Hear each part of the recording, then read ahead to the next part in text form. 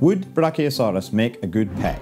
I get this one requested a lot, and I have no idea why because the answer is kind of obvious. Brachiosaurus was a massive sauropod dinosaur which roamed the vast floodplains of North America during the late Jurassic, 155 to 143 million years ago. And when I say massive, I mean massive, measuring up to 70 feet long and potentially weighing in at over 30 metric tons. Keeping one contained will be no easy feat, but more on that in a minute. The first remains of Brachiosaurus came from an expedition in Colorado in 1900, led by Elmer Samuel Riggs, a prominent American paleontologist who worked a lot with the Field Museum of Natural History in Chicago. Though Riggs is credited for the discovery, it was his field assistant Harold William Menck who spotted the massive humerus while prospecting in the area, being quoted as saying it was the biggest thing yet.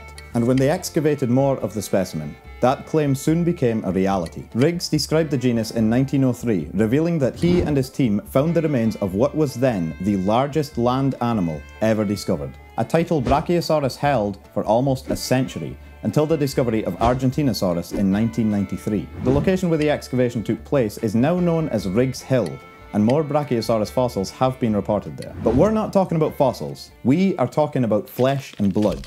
If Brachiosaurus was around today, could you keep one as a domestic pet? Despite being one of the most recognisable dinosaurs, in no part thanks to its appearance one of the most iconic scenes in cinema history, we actually know very little about Brachiosaurus. With there only being around 10 specimens discovered so far, we have little material to go on. However, Brachiosaurus does have relatives, and so we can use them to piece together the parts of this animal we don't know about. One of the first things you'll likely want to know is how long this animal is going to live.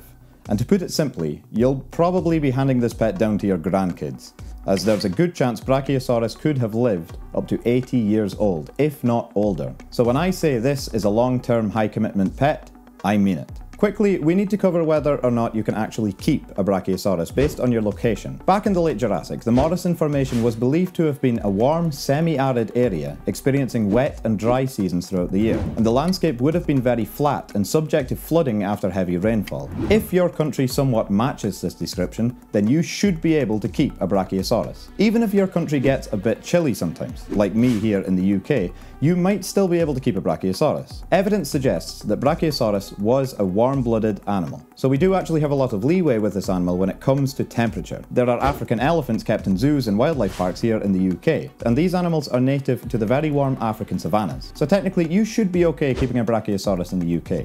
But any further away from the equator and you're going to run into problems with your Brachiosaurus being too cold. Now for the enclosure itself, and to start off with we need to find out how much land you will need to keep a Brachiosaurus. And to estimate this, we're going to work with a universal formula that'll help us determine the best minimum space to keep an animal, which is the length of the animal in feet squared times 10. Assuming you are getting your Brachiosaurus from a baby, expect an animal that is already roughly 3 feet long and weighing 10 to 15 kilograms, as this seems to be a common size for hatchlings of sauropods that grow to be a similar size to Brachiosaurus. So to begin with, make sure you have an enclosure with an area of 90 square feet.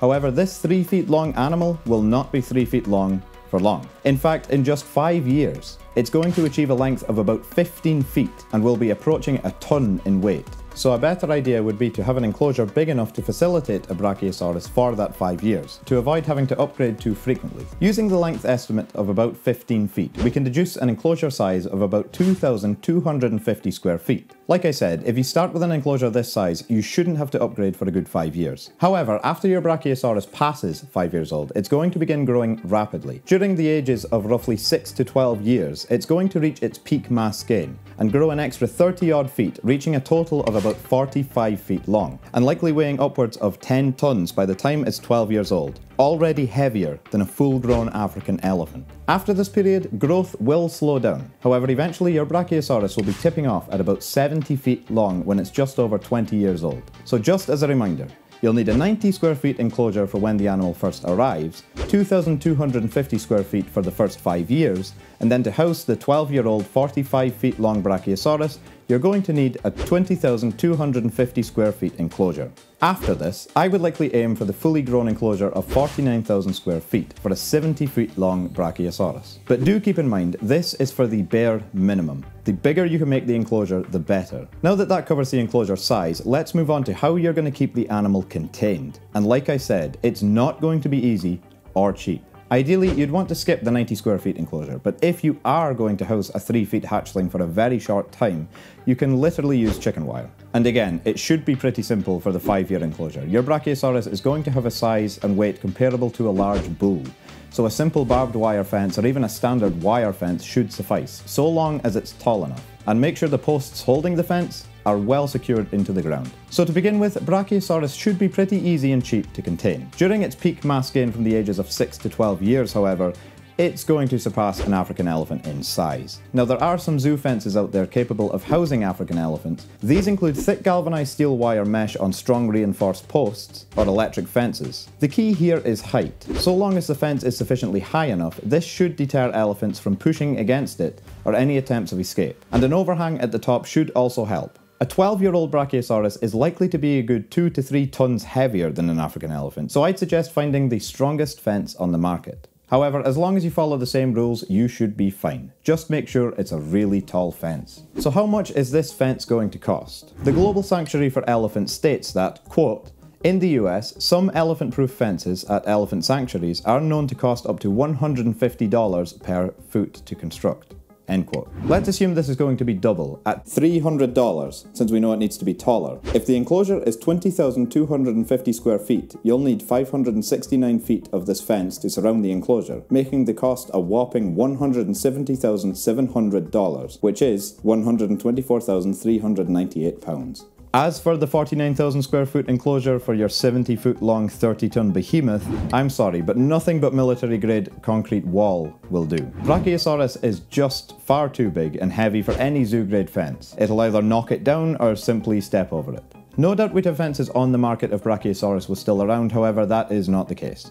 So we need to get creative. This concrete wall has to span 885 feet to surround the 49,000 square foot enclosure, so it is going to be far from cheap. And it will need to be custom built. You can get concrete T-walls, also known as Bremer walls, which are reinforced concrete sections of wall that are used to defend military bases and are built to be resistant to ballistic threats and explosions. The issue with these walls is, when looking online, the tallest ones available are only around 19 feet high, which is under half the height of a Brachiosaurus, which when fully grown could stretch its head over 30 feet high. If you are going to use these Bremer walls to house a Brachiosaurus, you will need to find a company out there that could make you custom extra reinforced Bremer walls that are even higher. Either way, it's going to be extremely expensive. How expensive?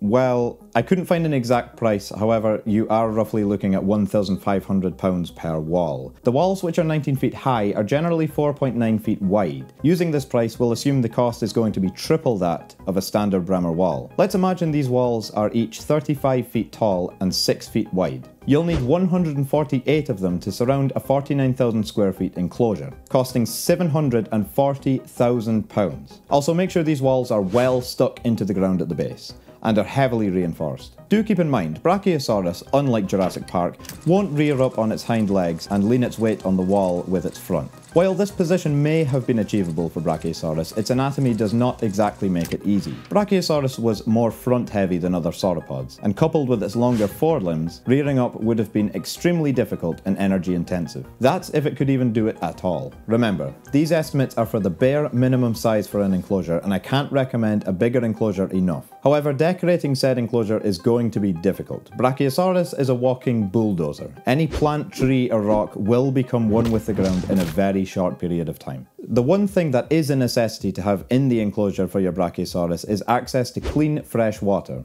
This will need to be cleaned out and refreshed very regularly. Brachiosaurus doesn't get to its immense 30 tons for free. You have to facilitate that growth by feeding it, which is going to be the hardest, most soul-destroying part of keeping a Brachiosaurus. With an estimated intake of 200 to 400 kilograms of plant matter every day, you are literally going to need truckloads of fresh vegetation. As you may have guessed based on its anatomy, Brachiosaurus was a high grazer, using its long neck to feed on plant material out of reach of other animals, like the tops of conifer trees, reaching even higher than other sauropods found in the Morrison Formation. This means that the mass amounts of vegetation needed to feed Brachiosaurus will have to be placed high up. One thing to note is that Brachiosaurus, like other sauropods, didn't chew its food. Therefore, you must ensure that you are not feeding large items. I'm not exactly sure what 400 kilograms of plant matter looks like, and I can't really give you any estimates around how much to feed it when it's young and growing. But what I can say is that it is going to be a massive headache when it's fully grown. I was quite surprised to find out how easy it appears to be to keep a younger Brachiosaurus. However, when it grows up, it's going to be entirely unrealistic.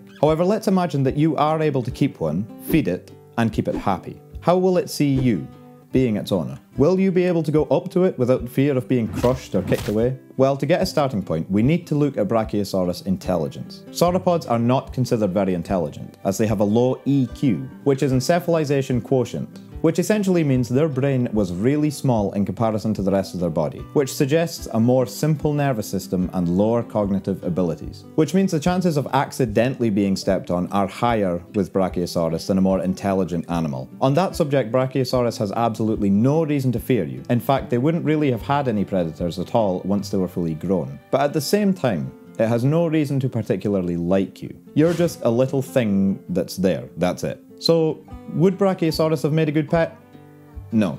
In fact, I can't think of a worse pet dinosaur than a Brachiosaurus, or any large sauropod for that matter. And that is the end of this video. I really do hope you enjoyed it. If you did, be sure to like and subscribe. Oh my god. We set up this little setup and I'm still kind of getting used to it. And I do apologize if throughout the video I looked like I was looking below the camera. I was using an iPad for the teleprompter for the script, and I don't have a proper setup yet for that. But make sure to follow me on TikTok, because that's a new thing for me, and Instagram, links in the desk. Make sure to comment your suggestions for a paleodomestication video. Comment any species, genus, whatever you want. And I will be sure to try and cover as many as possible. Anyway, catch y'alls later. See ya. Off.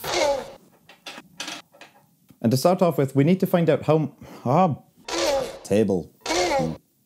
These include thick galvanized steel wire mesh. These include... Hell. These include thick galvanized steel wire What the f even is? These include thick galvanized steel wire What the f? These include thick galvanized steel wire mesh on a strong These include thick galvanized steel wire mesh on a strong These include thick galvanized steel wire mesh on a strong Why?